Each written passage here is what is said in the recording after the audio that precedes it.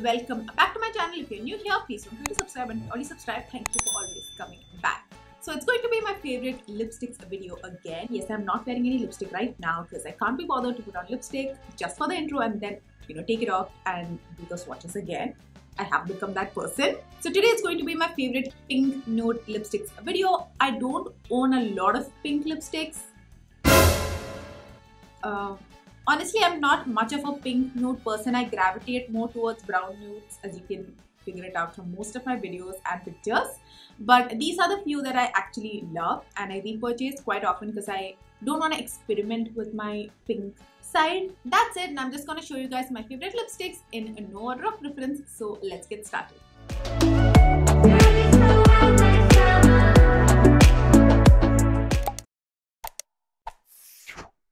First up is Huda Beauty Power Bullet Matte Lipstick in the shade Graduation Day. This is a warm toned vintage rosy shade. Typical for the lipsticks from this range, it is super creamy to apply, glides on and is super comfortable on the lips. It stays creamy throughout, so no dry lips, and reapplication is super easy. The camera really doesn't do justice to the shade, so if you're looking for a perfect nude with a touch of pink, then this color is for you. Before moving on, I thought you guys should see this little blooper. Anyway, and next is the NARS Audacious Lipstick in the shade Anna. As you can see, it is a dusty mauve shade. It is beautiful on brown skin tones, unlike some of the more typical pinks that can wash you out. The color is so rich and pigmented, so it's super full coverage, stays on forever, and because of how creamy it stays, reapplication is super easy. Next, we have the Wet n Wild Mega Last Lipstick in the shade Sandstorm. Now listen, there is a little bit of a confusion regarding the shade in my head. I know a lot of people categorize this as a brown, but for me, I don't know, I just feel like this is more of a pink for me. Maybe it's just in my head. So I was contemplating whether I should include this shade in my video or not, and then I thought, why not? Because I call it a pink and this is my favorite pink lipsticks. So this is a really nice shade. Whether you call it a pink or brown, it's up to you, but yeah, I love it. Now we have a MAC from Twig. We have Twig from MAC. It is from their satin lipsticks range. This is a muted brownish pink. Like most of MAC's satin lipsticks, this is a creamy formula, medium coverage, but is very much buildable. You can keep adding layers and layers and it still won't look cakey at all. Very long lasting. If you don't wear much pinks but want to start somewhere, then I would highly suggest this one. Next is Lakme 9 to 5 lipstick in the shade Nude Touch. I love this range. One of my favorites in my top brown lipsticks was also from this range. The shade is just perfect for me. So if you are around the same skin tone as me, then please do try it out. The shade is kind of like my lips but better kind of vibes for me. Very creamy and easy to apply. Not the most pigmented. As you can see, I have to go over the pigmented parts of my lips a couple more times to get it all covered up. But no complaints.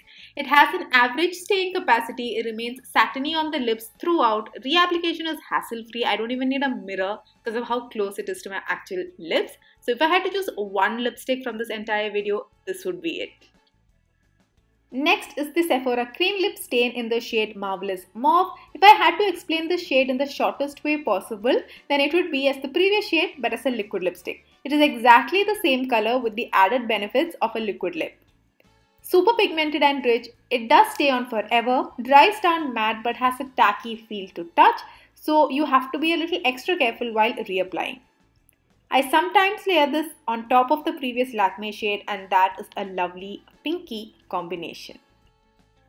Next is the NYX Soft Matte Lip Cream in the shade Budapest. Again, this is up for debate, but I love this range. As you know, I've included it in my favorite red lipsticks and brown lipsticks. The properties are the same. It's super creamy, super easy to apply, but I just like to apply it in a very minimal way and then kiss the back of my hand, and I feel like it gives me the most beautiful pinkish look. I don't know if it classifies as a pink nude, but I love it. So just giving you that information. Lastly, we have the iconic Kat Von D Everlasting Liquid Lipstick in the shade Lolita. This is a muted dark rosy plum shade with warm undertones in it. I believe the packaging has changed now. This is a little older than I'd like to admit. Highly pigmented one-stroke application, applies smooth and evenly. I know nobody wants to see me rub off lipstick from my teeth, but anyway, it will last you for a long time but can feel drying after a couple of hours. So that is it. So those were my favorite pink lipsticks. While I was doing the swatches, I do realize that some of these might not be your typical pink, but I categorize it as pink, so I don't know if you guys are going to accept my pinks. But yeah, this is what I call pinks, okay? And I wear as my pinks. And yeah, I hope you guys liked it, and thank you for watching till the end, and I'll see you in my next video. Bye guys!